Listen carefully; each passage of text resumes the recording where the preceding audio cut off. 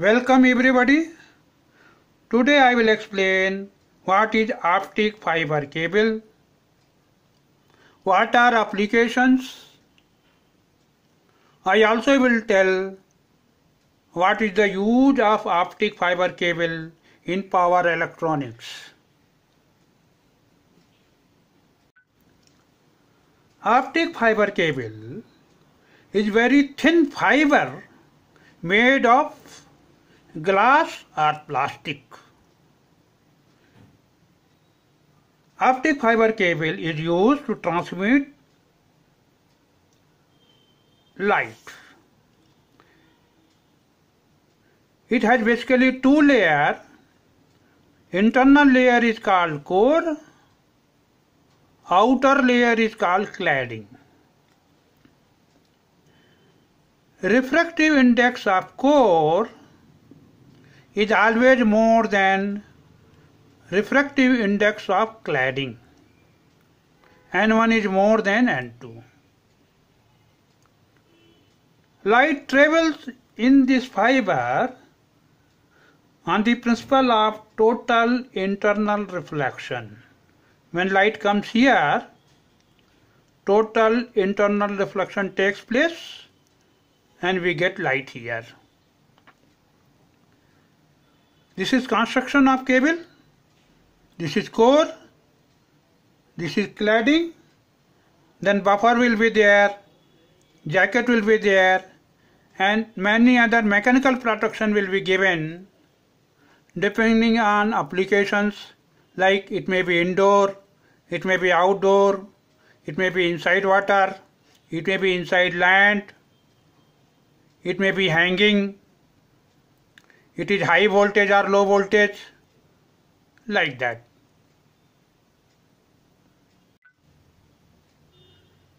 These are the advantages of fiber optic cable in comparison to copper cable. First is more bandwidth. We can transmit more data in fiber optic cable compared to copper cable. More distance, we can transmit signal for longer distance. No EMI noise problem because this is glass. There is no noise or EMI. There is no electrical signal here. No crosstalk. When copper cable we take and two signals are running in parallel, there will be crosstalk. But here there is no such problem. Then there is no impedance problem. In copper wire, for longer distance, we have to match impedance. Here there is nothing like that. Then fiber optic cable are small in size and weight also is low. Security. Security in fiber optic cable is more than the copper cable. Then safety, because there is no electrical wire here, so no high voltage or low voltage or shock problem, it is safe.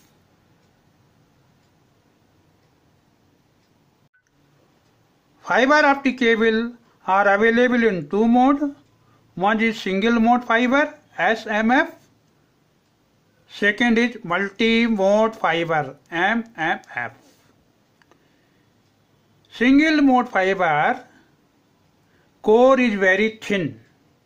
Typical core diameter is about 8 to 10 micrometer. In multi-mode fiber, typical core diameter is 62.5. I have written one value, it can be anything from 50 to 100. So this core dia is much more than this core dia. In single mode fiber, require accurate connector alignment because area is very less here, so require more accurate light alignment and connector alignment. In this case, area available is more, so connector alignment is easy. SMF is used in all long distance applications. This one, MMF, used for short distance applications. Then in this case, laser light source required. We require laser light. Then one more difference is there. In single mode fiber, only single mode of light propagates. This light is coming. This is called the single mode. In this case, because diameter is more, so you see light can travel like this, light can travel like this, light can travel like this. So there are three groups. There will be many groups actually. These are called the modes. So thick core allows multiple modes of light to propagate. Here I have written 9 by 125 means core dia is 9 micrometer and cladding dia 125 micrometer. Here 62.5 by 125 means this is core dia, this is cladding diameter. This is one way of writing. I have given just one example.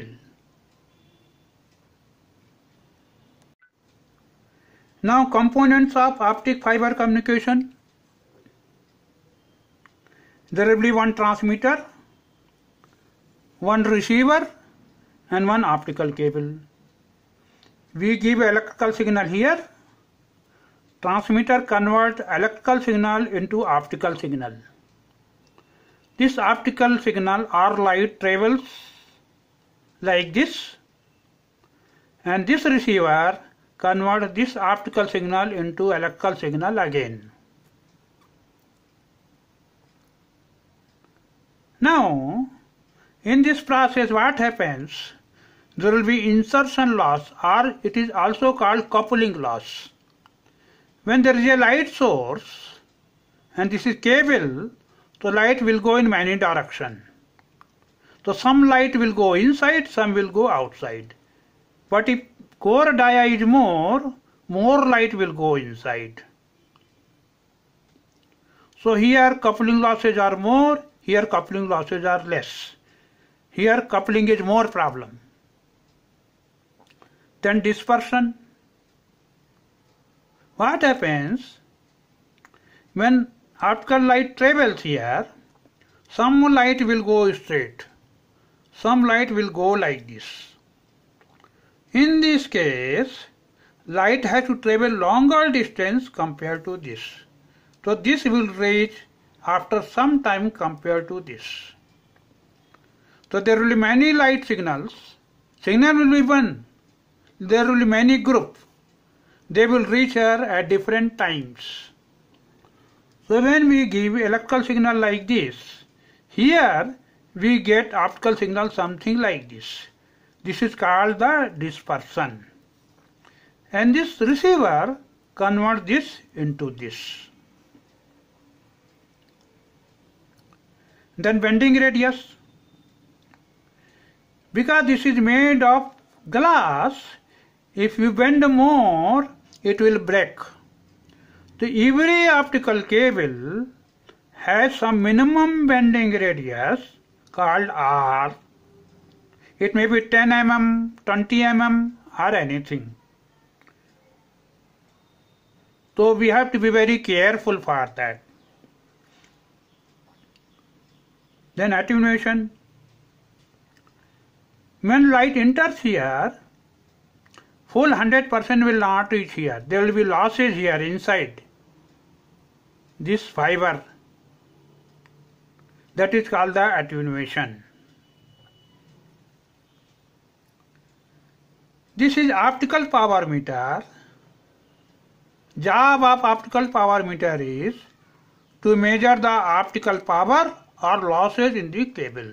It will have one transmitter, optical transmitter, one optical receiver, and it will read in dBm how much light is coming here or what are the losses.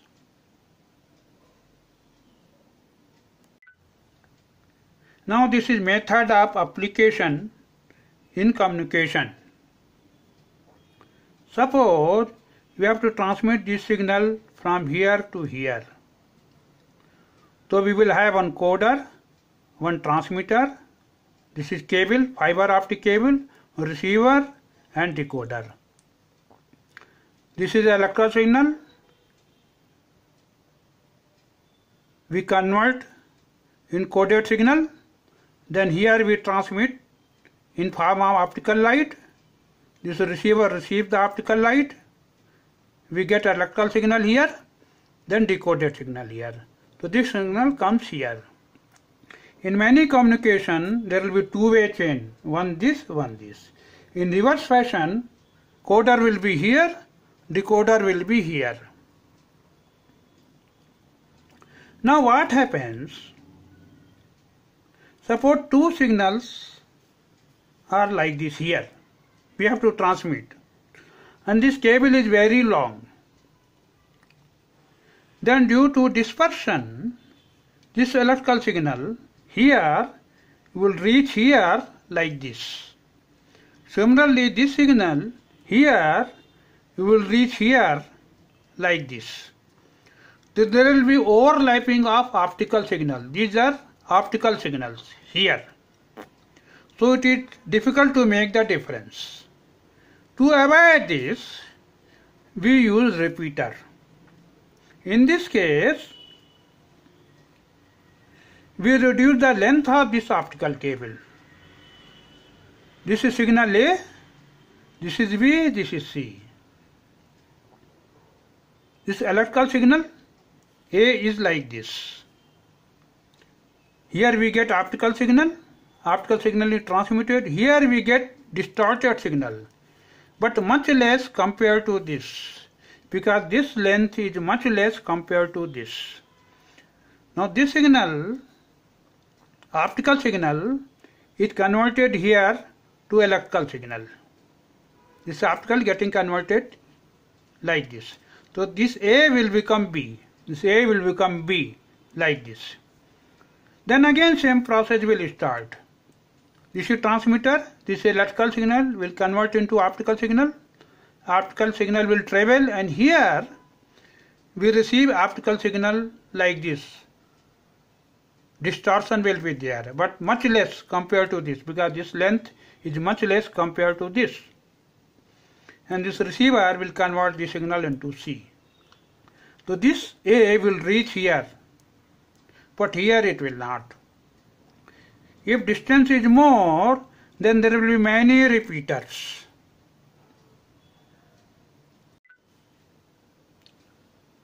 Now we will see optical cable application in power electronics.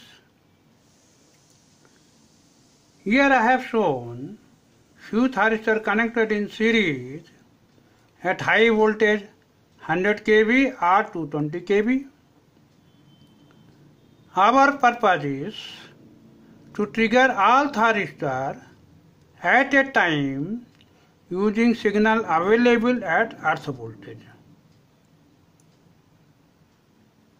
Here we convert this electrical signal into optical signal, transmit this optical signal using separate optical fiber cable.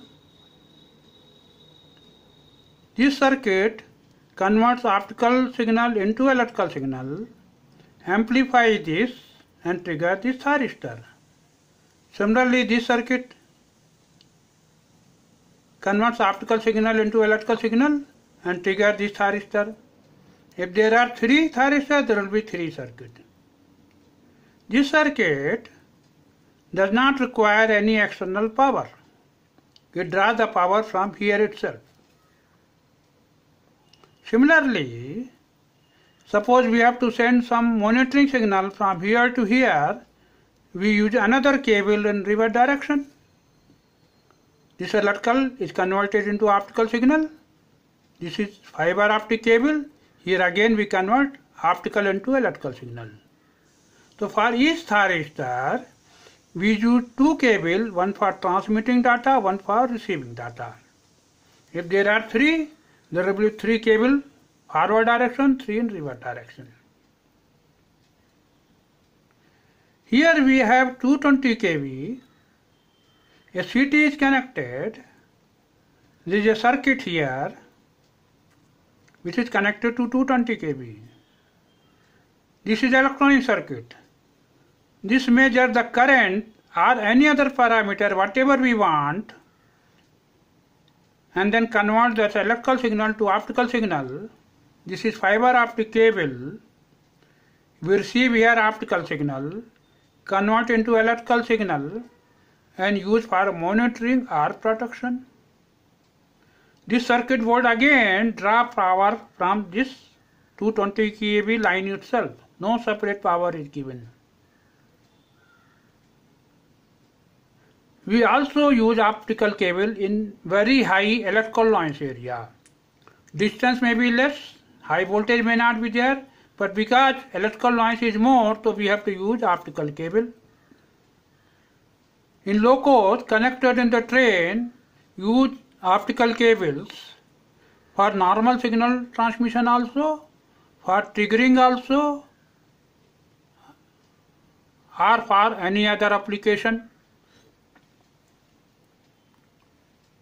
Today this much only.